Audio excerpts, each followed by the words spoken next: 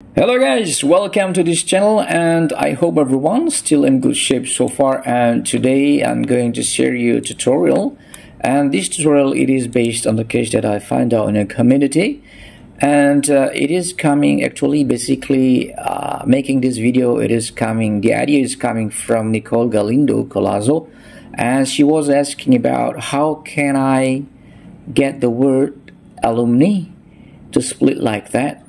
So this one, it can be done in Canva as long as you know the element name and you know the steps. So this one, it's easy to execute this kind of design in Canva. So I challenge myself to make this tutorial just to help you and to help others as well, so that everyone understand how to do this one, and I'm going to do it step by step, and this little trick will blow up your mind. So actually this one, it's not so difficult. All right, so I'm glad to get this request in here, and I will send to you right away. And before I continue, I would like to introduce myself. My name is Sarma. I come from Indonesia and I live in Bali. All right, so guys, this is the final design that I made, and it's similar, but I'm going to let you know how to get these things done in Canva. Alright, so before I continue, I would like to introduce you all the elements who assist me to finish the design.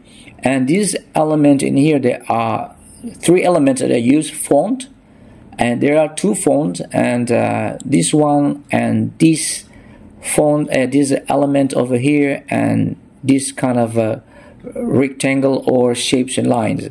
So I will just give you description about this and details more. And here on this page, here the element that I use is lines and shape. So once you click lines and shapes on the left side, so you will see here. All right, so do not get other lines and shape, just here. Okay, just here. Why? Because these lines and shape here, square one, you can adjust, you can extend it, and this one's extendable, and you can adjust, and you can even recolor. Yeah, I just like to introduce you recolor, and any kind of color you can. Yeah, so and then besides that, you can make a border weight lines, and you can make it rounded as well, and you can even erase the inside color, so become transparent, something like that. So that's why I recommend you to use this lines and shape, because this one is editable and colorable, and you can change the color. You can do it, and you can modify it, and you can make it rounded, and you can even adjust the size up and down, and right and left. That's it. Right, so that's a short introduction about it.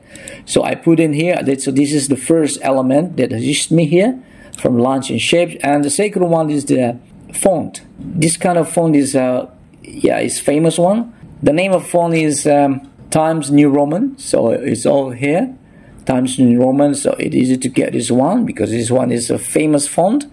And the second one and the third one font that I use here, a Waymar script. So actually I have 2 options in here, but I make a decision to use this Waymar script over here, Waymar scripts. And the other font that I use here, it's Dreaming Out Loud. Yeah, it's Dreaming Out Loud. Yeah, but it's up to you guys. So you don't have to depend on this kind of font that I use in here. But if you like to get this font later on, I will just drop down later on this video description, so that it's easy for you guys. You just copy and paste when you are going to design your own. All right, just in case you want to use all this font name or all this kind of font that I use in here. 1, 2, 3, and number 4. The fourth element that I use here is, I'm going to ungroup it. And what's the name of this element in here? Okay, let's just click here and then check in here, info. So elegant Flourish. So here, where can I get this one? You just go to the element and then type elegant Flourish. Yes, that's the way it is. And then it will give you here, it will show up the graphics, and just click see all.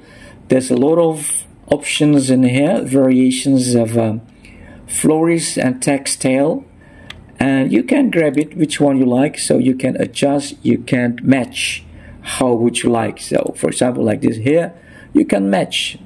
Okay, so the things that I use here is Elegant Flourish, okay, by Olympus Studio. So that's the element I use here, and there are 4 elements here, 1, 2, 3, and 4. There you go. So now how to get this transparent. So I'm going to let you know, and I hope you follow me and keep watching and do not skip. So that if you skip, maybe you will miss the information. Okay, so now I will get this one because I did already. So I will just put in here alumni, and let's change the color. Okay, I will change the color. I will just make it green, and after that I will grab these shapes here. I will just put in here, okay, and drag and apply on the front. Okay, after applying it, now you can change the color, become green. All right, so after changing the color, because we want to make this one transparent, we need to download it because we are going to make this transparent, something like this, right? So now we need to download it, and make sure you chose PNG and then the current page, and after that done, and now download it.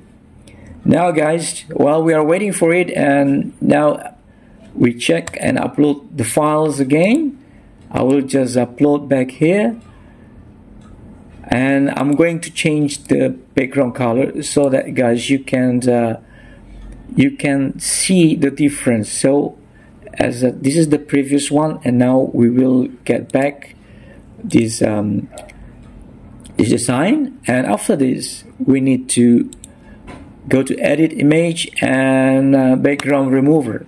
Click background remover. Guys, I would like to let you know that this background remover, not all members can use this one.